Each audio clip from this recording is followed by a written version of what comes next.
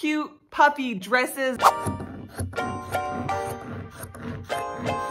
I am sure that I, like many of you, have seen those cute puffy dresses on Pinterest. They've been pretty mainstream for a couple of years now. Selkie is definitely the most notable, recognizable name when you say like, oh, puffy sleeve dress, you think Selkie, right? Well, you know what I also think? I also think those cute witch outfits that people make with them, with the matching hats and everything. And in my opinion, there is one person whose pastel gothic, puff sleeve, Selkie witch outfit reigns supreme. And that is Keiko Lynn. And today, we will be shamelessly recreating this look. Listen, sometimes I get really creative and I can just do things and it comes out of my mind and it's awesome. And other times I just want to wear something that I already saw. And today is one of those days. And I am just now realizing that I'm making this video and talking as if I'm gonna start the project now. Oh no, the project is done. I'm looking at it right there. I could re-record this opening thingy, but I'm not going to. In this house we craft in pajamas, let's get to it. I was trying to decide what color I was gonna make this dress. I have some blue stuff, I have some green stuff, but as I was like going through my stash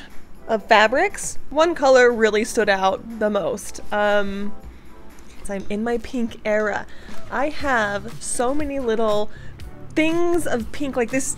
Why do I even have this? Like, I bought it because it was on sale. That's a me thing to do. But like, even down to the felt. I have this giant thing of pink felt, like look how much there is. So I think the decision has been made for us, even though I think I would like a green one or a blue one maybe a little bit better. I'm perfectly fine with a pink one. Like, let's be honest here. Who am I to fight against the wills of the fabric gods?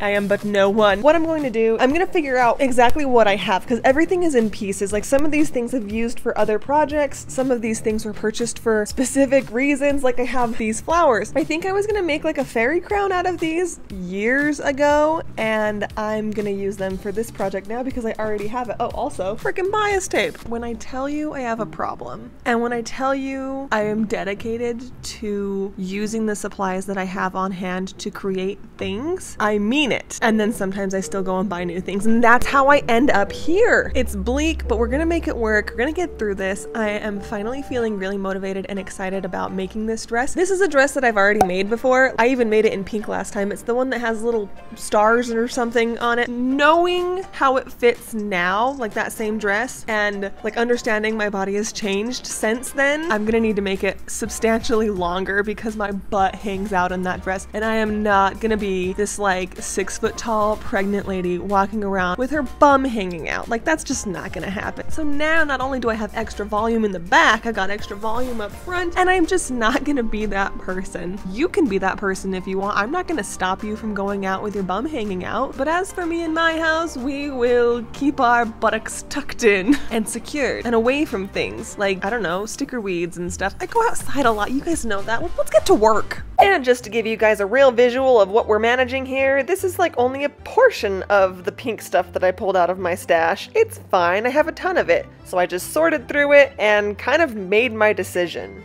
So it looks like I have an undetermined length of probably the cheapest fabric ever made.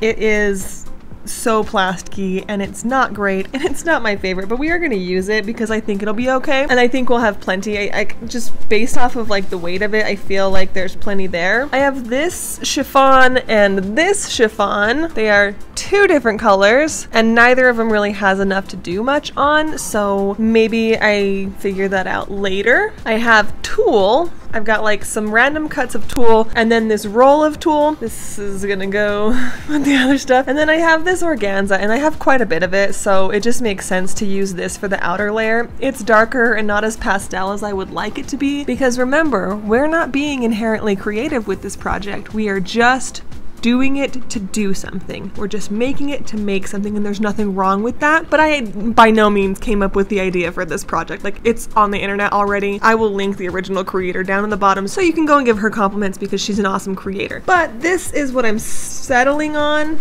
That sounds terrible. I'm not settling. There it is, the pinks. We're going with it.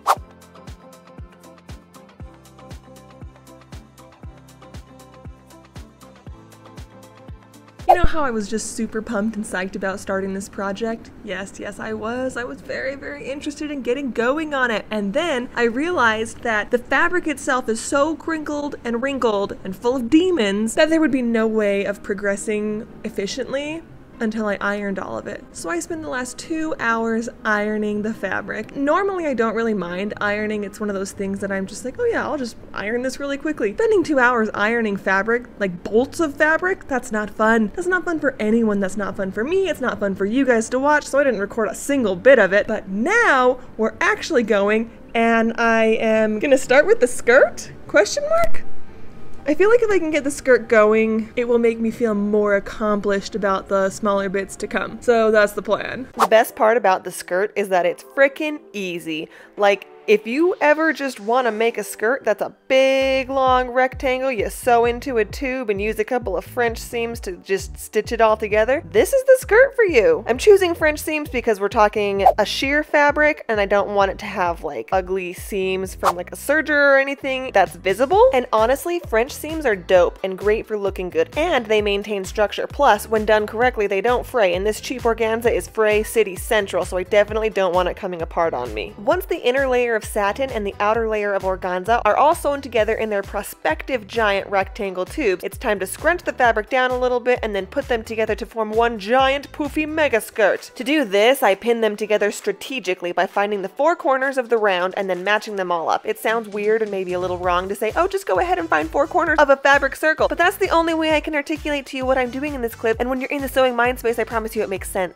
And then I just stitched both layers together and moved on to adding the elastic waistband. I know there's like a legit way to do elastic. I don't use the legit way. I just use the I'm gonna wrap it around my body and call it good kind of a way. And it's never really failed me in the past, so 10 out of 10 for that method. Installing the elastic into the skirt was super easy, but it could have been made way easier if I had the right tools to do it and not just a safety pin. And here we go. Oh no, it's freaking ugly. But it won't be ugly for long, so keep your hopes up. I decided to use the This Is Kachi pattern to form the bodice part of the dress, and watching myself do this is painful. I'll explain why later.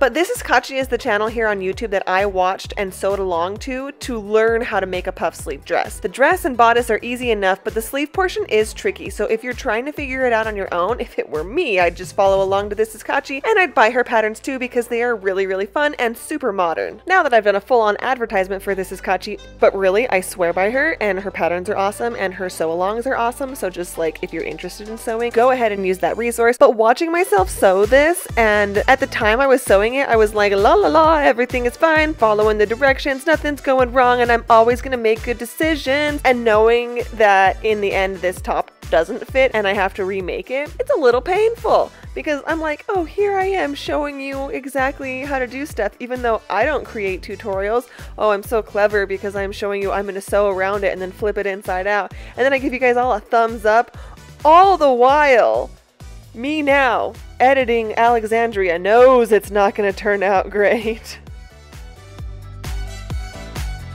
Last night I got to a point in the project where I just couldn't think anymore, and I was like, I need to just step away from this for a minute. So I just like cooked dinner and then watched a movie with Chris, and now I'm on a walk to clear my mind. Plus I go for a walk every morning, and do you know what morning it is this morning? It's freaking trash pickup day. And so every like 10-20 yards there is a super smelly trash bin, and I have to walk by it, and it's so friggin' gross, but you gotta get those steps in. So, and of course the day that I'm editing this was also trash pickup day, which is miserable. So we're back in the sewing studio, and I have some things to show you. First of all, this is the top piece that I created yesterday. I will show you why I don't really like it. Here we go.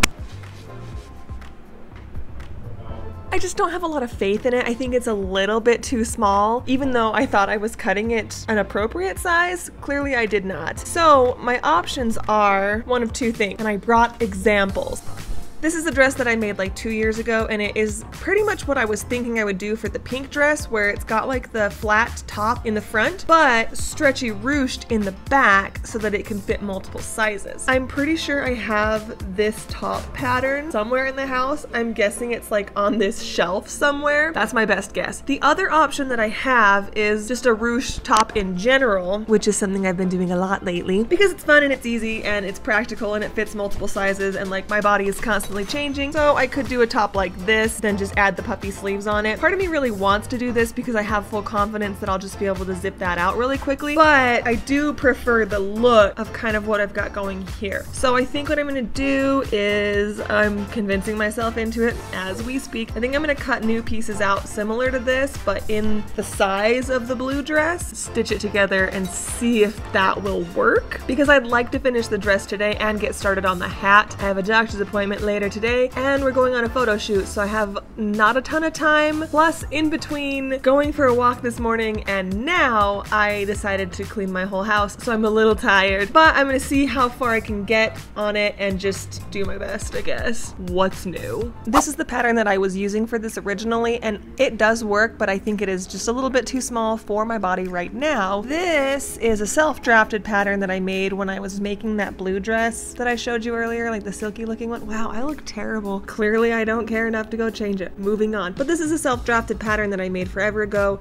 It has yet to fail me, so I'm really just hoping that it works really well. Let me show you the difference between the two really quick and then we'll get going. Straight off the bat, just looking at it, there's a significant difference in size. Bottom pattern is my self-drafted one and the top is the one that I just got off of the internet. I will link that below because I really do like that pattern. It's too small for me right now and it's just not gonna work. So we're moving on to this one right here, and where I think I'm gonna do is make the whole thing in this size probably, and then just trim it down to like what I actually need, if that makes sense, because honestly I'm kind of convincing myself into doing this right now. I don't really feel like it, but it does need to be done and I have plans for this outfit, so like, let's get going. I begin by turning on a movie, which isn't really a movie, it's just a streamable TV show called Belgravia. It's good, 9 out of 10, do recommend. Getting to work cutting those pieces out, doing my best to follow my lines and keep everything straight without, you know, taking forever to do something, because I just want to get through this. And then I move on to this next part, which is something I didn't do the first time around. I'm really making sure that the organza on top and the satin on bottom don't shift while I sew them.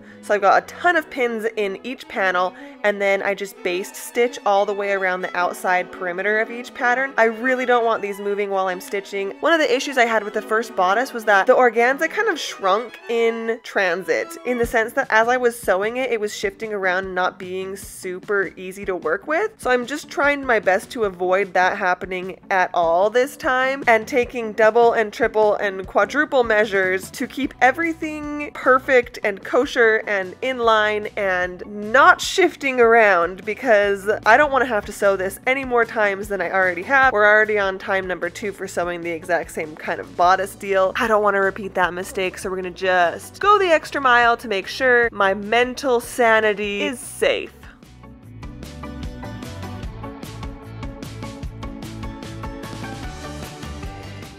Friendly reminder to always iron your projects as you go. Iron your seams, iron any wrinkles out of your fabric. Make sure all the demons get right out of that stuff, because you will thank yourself. An ironed project will always look better than an unironed project if you're going for like that flat, crisp, pristine look. A pressed project is a blessed project. At this point in sewing the bodice, I kind of had this really good feeling that things were going really well. It was looking the way that it was supposed to. Threw in that top stitching on the neckline.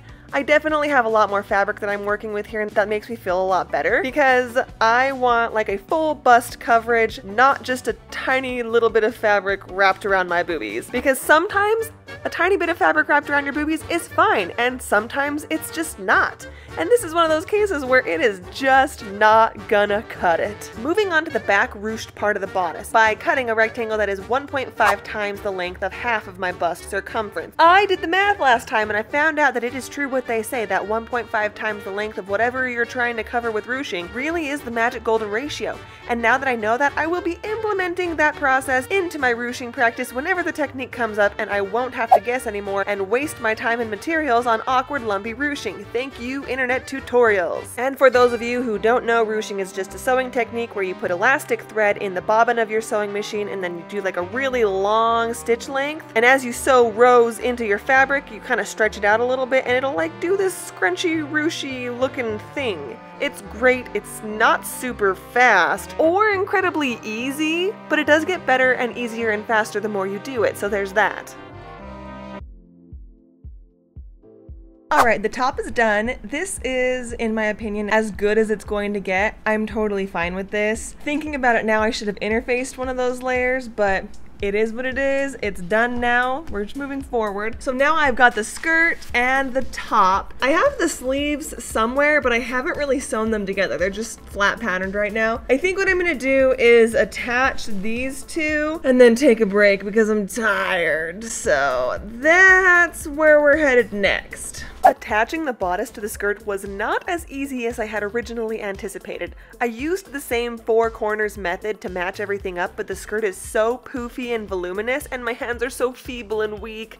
I'm only partially kidding. So what I ended up doing is I sewed teeny little evenly spaced stitches about 1 centimeter away from each other to just connect the skirt to the bodice. Yes, that does mean there are tiny little gaps in the connection points all around the waistline, but have you ever heard of doing whatever you want? This is a perfect example of me exercising the do whatever I want method. Feel free to use this method accordingly, but I will warn you, abusing the method can have adverse consequences. In line with the do whatever you want style of sewing / living your life, you might have noticed that I am indeed watching a tutorial on my iPad as I make this sewing video. Feels like blasphemy, but I say nay, work smarter, not harder. And like I mentioned earlier, this is Kachi right here on our very own YouTube already has a step-by-step video tutorial for how to make these puff sleeves. And I'll be a corpse in a casket before I stop using the tools, tutorials, and wisdom of the people and resources around me. Besides, if you've been here for a while, you will already know this is not a tutorial channel. Maybe one day I'll get into that line of work, but for now my videos are really more just me taking you along the ride that is my chaotic sewing journey. And I mean, there are like a million ways to sew puff sleeves. Really, you can do it a multitude of different ways. But this is Kachi. It has a really simple, kind of tricky, magic, sewing, flippy everything inside out and pull it through a certain way type of way of sewing this sleeve, and it makes it so much easier. I also wanted to show you guys these cows that we saw on the photo shoot the other day. They were just out roaming, and then the next morning when I went for my walk, there were horses! I genuinely thought this project was going to take me 3 days. 2 days to do the dress and 1 day to do the hat. Folks, it's been 7 days. 7 days of me trying to motivate myself to get this done. And it's not that I don't want to do it, because I do. I really have enjoyed it. And I'm almost done. I just have to hem the bottom of it and the dress is finished and I can move on to the hat. The problem is, and it's a simple problem, I am so tired from growing a baby inside of me. That's it. Everything takes me so much longer than it took before. A simple task that would take me 5 minutes now takes me 15 minutes and a bathroom break. A quick trip to the grocery store is no longer a quick trip because I have to do mobility exercises before I leave my house, otherwise my body hurts. And it's not easy to sit at the sewing machine and like hunch over, because every time I like squish my body, a little bit of puke comes up. Now, is that too much information? Personally, I don't think so. We're all friends here, and if you're not here to be friendly and have a good time, then get out of here. It's kind of miserable, but I'm doing it. I'm attacking this whole baby thing with the same mentality that I attack a cosplay or a sewing project. I'm just gonna do the best that I can with what I got and hope things just turn out. That being said, let's hem this dress and let's start on that hat because I'm feeling good today. Went for a walk, had some breakfast, took a nap, and now we're here. And I did start hemming the bottom. It was a time-consuming labor of love because there's so much fabric on this skirt. And then for whatever reason, I was like, I'm gonna add some horsehair braid to give it that extra poof, even though it really doesn't need it. So I took extra time to do that for some reason. And then when I looked at the potentially finished version of the dress, I thought to myself, huh, that's a little plain. A little plain? It looks like a giant puffy cupcake. So what I did is I made a ruched tube of fabric and then just stitched that right onto the top of the neckline, and honestly I think that completes it. And then it was time to make some celebratory banana bread and film it in slow motion. You guys, this is the best banana bread I think I've ever made. It's delicious. Fresh bread right out of the oven with a little bit of butter on top. Spectacular. I'll even do yellow solid. And here's the recipe. Although I use 3 bananas instead of 2 because I like it really banana-y. Finally moving on to making the hat, which honestly is the part I was looking forward to the most. I've made dresses like this before. They're always a little bit different one from the other, but for the most part, it's a puff sleeve Selkie dress, like big deal. The hat, on the other hand, I'm stoked about because it has been some time since I made a witchy hat, and I'm stoked. Let's go through this really quick. I will 100% be following the Keiko Lynn's Instagram tutorial for how to make this hat. Mine might be a little bit different, but for the most part, I am following those steps. Like if there's already a tutorial that exists and all I have to do is watch it a couple of times and follow it, you better believe that's what I'm doing. Secondly, let's look at the color difference between these materials. This pink is not the same as like this dusty pink purple color I have going on, so I'm gonna try, keyword being try, I'm gonna attempt to overlay the organza on top of this felt stuff to give it the same look and vibe. I don't know if it's going to work. If it doesn't work, then I'll just take it off and I won't use it, and we'll just have this color of pink for the hat, which is not a big deal, but I would like to at least attempt to make everything look monochromatic and uniform because I think it would be like nice, you know, and maybe a little bit more of a challenge. Not that this hasn't been challenging enough already, because it for sure has been. I literally went downstairs to make lunch and then I just fell asleep on the couch for like 3 hours. And by fell asleep on the couch for 3 hours, I mean watched TikTok for 4. Judge me now, for in a few seconds I will be too busy to listen to your thoughts and criticisms. We're doing this. Keiko Lynn, who is the creator of the image that I found on Pinterest like a year ago of a puffy, pastel, witchy, gothic, Selkie, like pink dress wearing person, she has a really great tutorial for making felt witches hats on her Instagram, and if you think for even 1 second that I'm not watching that tutorial and following along as I sew my felt witches hat, then you have missed the entire mini message of this video, which I will now state plainly for you. If there is a tutorial that is already out here on the internet showing me how to do something, and I found it, I've watched it, I've saved it, and I've made plans to make something similar, you better believe that I'm gonna follow the steps earnestly and sing the praises of the OG creator. You gotta give credit where credit is due, and Keiko Lynn is one of those clever and creative type people who often doesn't get the credit she deserves. So if you're watching this video, go ahead and tap on the extra information or the video caption down below and click the link that I will put there of Keiko Lynn's Instagram. Follow her, at the very least check out her stuff because she's awesome. That being said, my hat is a little different in the sense that I'm covering my felt with the dusty rose organza fabric I used when making my puff sleeve dress. I'm basting down the organza really well for the same reason as earlier when I was making the dress bodice. I simply don't want the organza to slip and slide all over the place while I manipulate and sew the materials together. I had no idea if this was even going to work, but as I continued along, I was pleasantly surprised at how well it did work. I worked slow and made sure everything matched up where it was supposed to, and it really started to come together. And then, as per usual, I started feeling extra fancy and I decided to do those leafy looking stitches around the brim of the hat. They did not need to be there, but it looks nice. Inserting the cone into the little head hole of the hat, reasonably easy. Lots of pins, lots of just double checking and making sure everything's in its right place where it's supposed to go, what it's supposed to look like, and voila. I mean, can you even be mad at this? I cannot.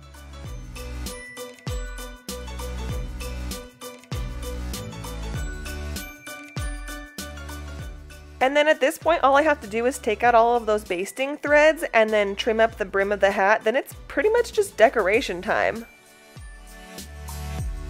Well, this worked better than I thought it was going to. Everything looks fairly even and it's fairly flat and I think it's gonna be just fine. The only thing I have left to do is the decorations, and I do need to do something about the brim because the organza fabric on the outside of it is going to fray if I do nothing with it. I think I might just make some more of those like ruffly pieces, like those long skinny ruffles, and then just glue them or tack them onto this just to kind of hide the edge maybe. I think I'm just gonna like try and disguise it as best as I can and call it good. And that's exactly what I did. I just got straight to work cutting up this organza into long strips of fabric, which I then sewed into long tubes of fabric, which then got turned inside out or right side in, however you feel about that. And then they all just got running stitches stitched right down the middle of it, and I scrunched them all up, turned them into these like octopus squid leg looking things. I can't explain why I think they look like squids. Wait, no, it's jellyfish. They look like little jellyfish arms. Jellyfish legs, right? Well, until they get all squished up, then I kind of think they look more like frosting for some reason.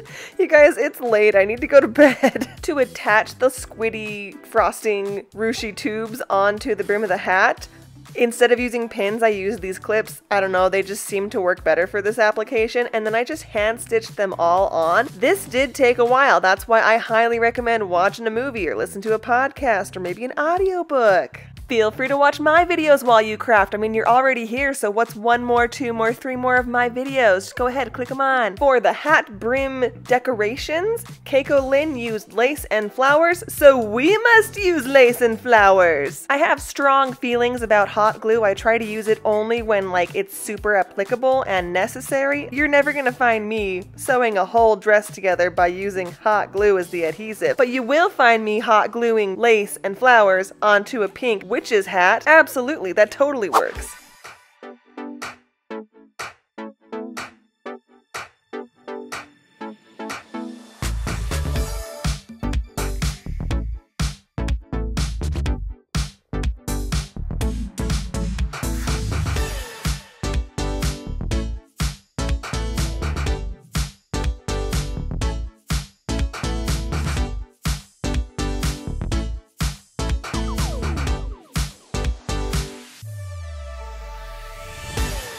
Wrap this up pretty quick here because I want to take a nap. I like this outfit. I liked it when I saw it on Pinterest. I liked it when I saw it on Keiko Lynn's Instagram channel. I liked it when I watched her whole tutorial for how to make the hat. I liked it when I, finished it. It's over there. I can see it right there. And then I liked it when I put it on. There is just something so fun about pastel, poofy, girly silhouettes and Halloween. It is a perfect marriage.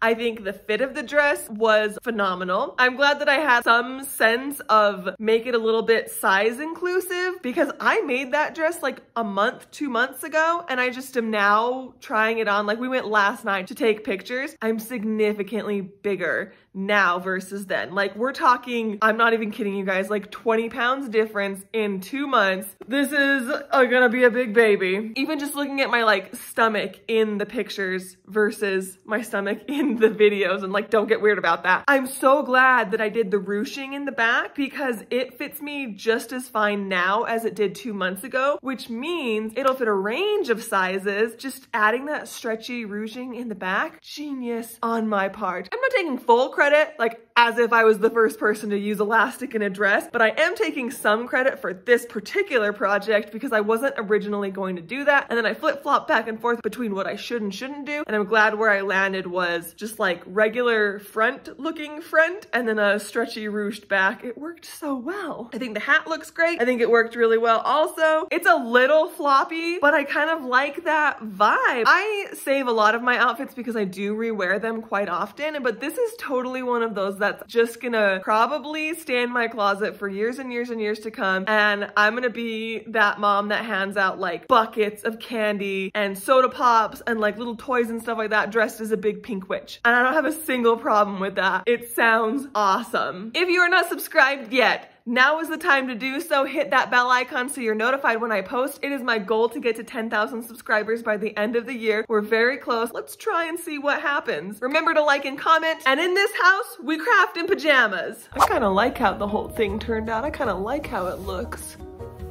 Whoop. Looking at myself now, I do feel like one of those oyster babies from Alice in Wonderland. I don't hate it, honestly. I like the whole thing.